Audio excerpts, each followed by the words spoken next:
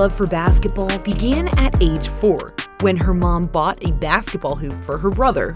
Put me up. She got real excited because she wanted me to lift her up and she wanted to see the ball go through the hoop. The ball and everything around the house, it was her trying to bounce it. It wasn't my son. But Flau'Jae's love for music comes from her father. He was murdered while I was pregnant with her. She never got to meet her dad. My whole thing is, God said, you know, the enemy tried to work against us, but let me show them how I'm gonna work and make it and show them who's in control.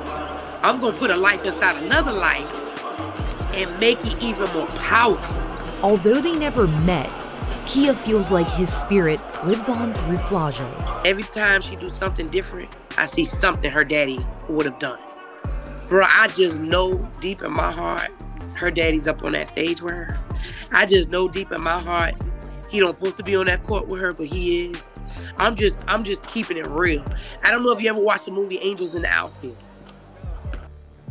Angels on the court. It's evident whatever Flau'Jae does in life, she'll be great at it. For your Go Nation, I'm Eileen Natchuk.